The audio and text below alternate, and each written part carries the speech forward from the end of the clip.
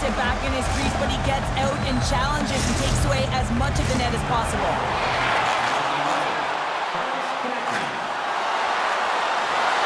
What was that? Not sure. He runs out of real estate, takes it all the way to the goal line. That's a dead play.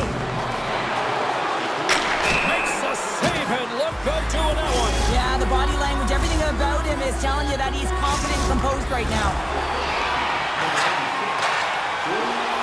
Oh, he couldn't get the shot off. I think this is a product of overthinking, James, as he runs out of real estate trying to make a decision and he doesn't get it off.